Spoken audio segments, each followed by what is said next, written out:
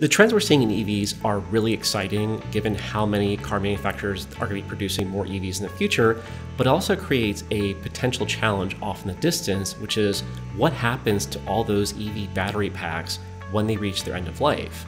And the UCSD project from Open 2018 is taking that challenge and they're turning into an opportunity, which is to leverage and use those EV packs for second life applications for stationary storage.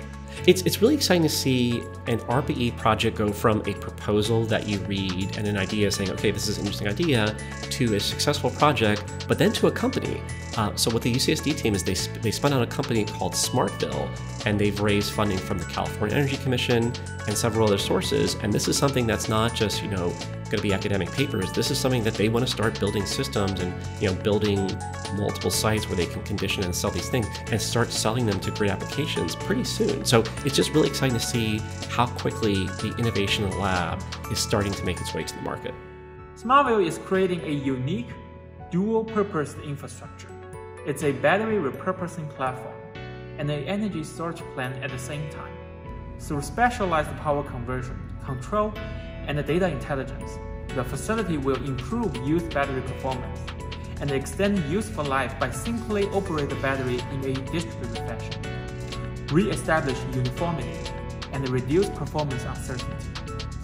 As a result, producing certifiable and reliable energy storage products. At the same time, the facility can provide grid-connected, large-scale energy storage capacity. The integrated solution incentivizes battery with greater health to work harder, bringing the entire system within balance and overall uniformity. Maintaining battery uniformity is a key for all battery energy storage systems, even with new ones. Enforcing used batteries are even harder. But the Smartville is showing a pathway to achieve that. Not too long ago, the batteries within these enclosures were powering electric cars. And we have batteries from 3 different vehicle models and from 12 separate cars, all operating as a single, reliable energy storage system. Smartville's goal is to have commercially available units just like these within 18 months. In 3 years, we hope to have a scaled facility that's both processing batteries and manufacturing product. And within 10 years, we hope to have multiple large-scale facilities operating across the nation. The next challenge for Smartville is aggregating our key components in a single building block design compatible with the majority of EV makes and models.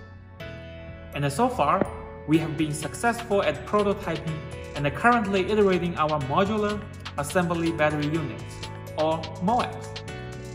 It reduces a lot of challenges around recycling and sustainability concerns and end-of-life concerns for lithium-ion. There's a lot of concerns about that from a sustainability point of view, and there's also concerns about that from just a sourcing point of view.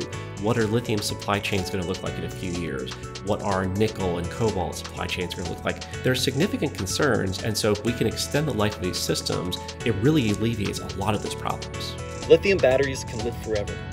What I mean by that is the core materials in lithium batteries don't degrade or get used up. They can be recycled and reused in a virtually endless circular economy of production. Smartville wants to play a key role in that vision, and we think we have the technology to do it.